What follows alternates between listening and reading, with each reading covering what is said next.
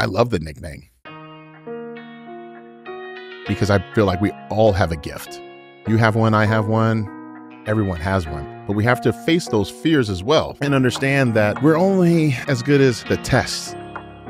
Are we truly battle tested? So it's like, what makes a person so smart? What makes a person, Shaquille O'Neal hit a lot of free throws by himself, but when the lights are on, maybe not as much. So you can't say like, oh yeah, this guy, he's so badass. It's like, nah, man, that gift is only as good as it's tested.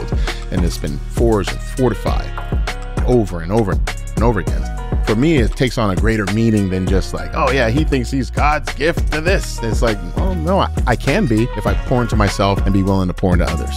So 17 years old, you do this interview and somebody asks you whether or not you're going to make it into the NBA.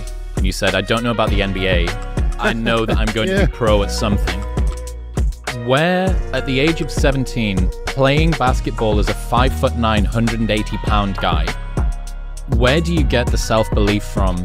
It's not like you came from some privileged background. It's not like you had things, whatever the opposite of a silver platter is, it was kind of that scenario. How do you develop self-belief at an age where you only have minimal evidence that something's going to come of it?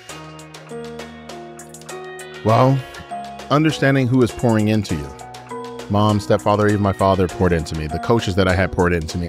I had friends that were highly competitive that forced me, and that's a key word, is competitive nature. I grew up in Seattle, Washington, so you gotta think, at that time, I was born in '79, so just in my neighborhood, we had guys that are now pros in something. I was neighbors to all these different athletes. So my whole journey was about finding who I am and not being afraid to be who I am, who I'm supposed to be, and having that killer instinct.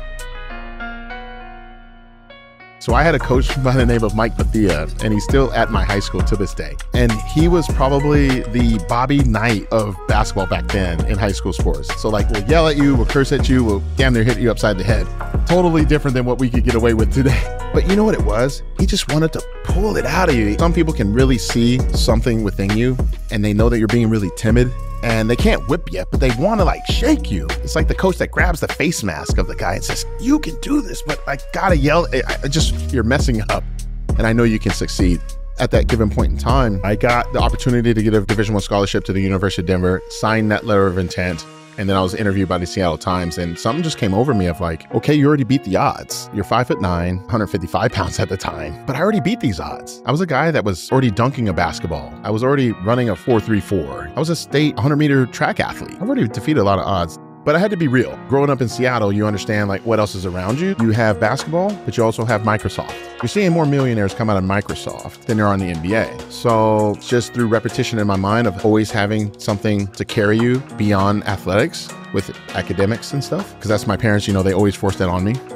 Always have something to fall back on, right? Still to this day, when I hear this, I'm like, man, I was prophetic. That was not from me, man. That was from source above. It was like, he was telling the truth. You may not be pro in basketball, but you're definitely going to be pro at something.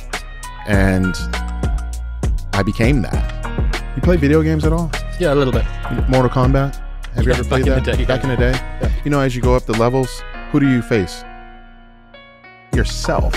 Have to fight yourself. To beat the character, you're beating yourself. So that means you have to know everything about you to be better than you. Well, ultimately, the most difficult enemy that you're going to encounter is going to be yourself. Yeah. I think a lot of the time, I got this story about Winston Churchill. Churchill is showing a young MP around the Houses of Parliament. And this young MP, here's the bathrooms, and this is where we go for lunch, and this is whatever, right? And it gets down into the House of Lords, and you've got the benches. This young guy who's probably full of himself and full of testosterone comes in and he starts gesturing at the other side, the other benches. He starts referring to them as the enemy.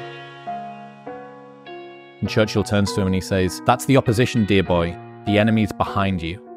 And this isn't literally what he meant, but figuratively, I think what he means is that your own worst enemy is always the one that is playing on your team.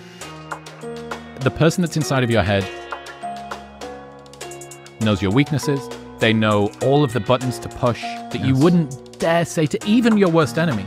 And you will consistently deploy that to you when you've tried your hardest, when you had noble intentions and fell short despite it not being your fault, and you are able to treat yourself like the worst piece of shit in a way that nobody else would, and if they did, they would be out of your life in a moment.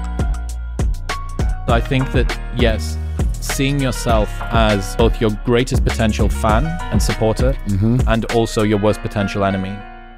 And I agree. You have to expose the lies, expose all the lies that you tell yourself. Let's be clear.